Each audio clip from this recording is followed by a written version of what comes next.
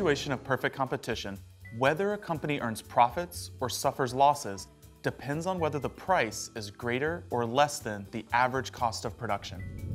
To maximize profits in perfect competition, a firm must set its production output such that marginal revenue is equal to marginal cost.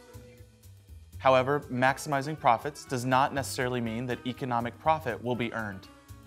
That depends on whether or not total revenues are greater or less than total costs. That, in turn, depends on whether the prices set by the market for a unit of a product is greater or less than the average cost per unit of producing that product incurred by the firm. The equivalency of these two ways of conceptualizing and calculating profit and loss can be stated as profit is equal to total revenues minus total costs.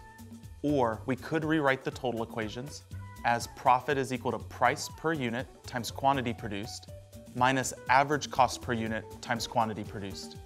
Because the two have quantity produced in common, we can factor out that portion of the equation in both sides and rewrite the profit equation as price per unit minus average cost per unit multiplied by quantity produced. Using these equations, when the price per unit is greater than the average cost per unit, the firm is earning an economic profit from selling its output.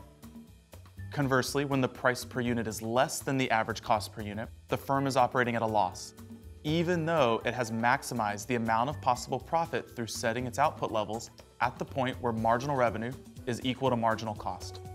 For example, suppose a candy bar company is producing candy bars for which the market price is $1. If the average cost of producing 80 candy bars is 60 cents, the firm finishes with a profit because price is greater than the average total cost at the profit maximizing point. Suppose instead the market price drops to 40 cents per candy bar, but the average cost of producing and selling a candy bar is 55 cents at the optimal quantity. The firm is operating at a loss. If prices are equal to the minimum average total cost, then the firm will break even and earn no economic profit.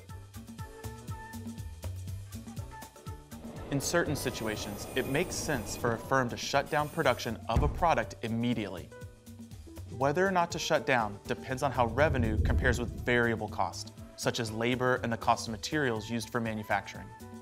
It is not dependent on fixed costs, such as rent and infrastructure costs.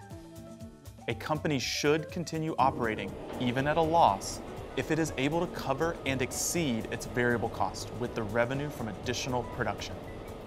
When the price of a good is greater than the good's average variable cost, that means the firm is covering its variable cost and some of its fixed cost, even if the price is less than the average total cost of producing that good.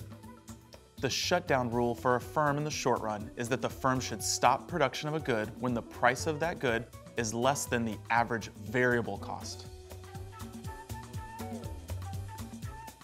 Because a firm maximizes profits by producing output at a quantity where the price is equal to the marginal cost curve is equal to the supply curve.